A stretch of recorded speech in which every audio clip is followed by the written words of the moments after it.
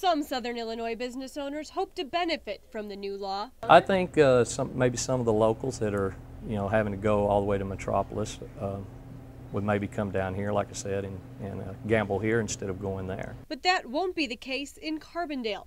While they may not exactly agree with expanding gambling, 3 out of 7 Carbondale City Council members saw no reason to ban it. Well, I think that gambling is really stupid.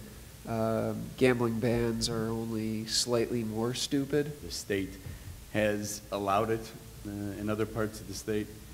I think us making the decision not to allow it here in town, maybe putting some of our businesses and organizations is at a disadvantage. But the majority of members think it's a bust. I consent that that is a likelihood that some would benefit, but I'm not sure that the community would benefit overall from allowing video gaming at this point. City and county leaders have plenty of time to decide if they'll allow the payouts. Many are taking their time. No decision has been made yet. Officials in Mount Vernon expect the machines to bring in about $100 grand a year. There are so many areas of the city that need improvement, infrastructure, roads, water, sewer, so we could certainly use the revenue off of that. And some say that cities who are happy to accept money from the state for construction projects should also be willing to help raise revenue. If we decide that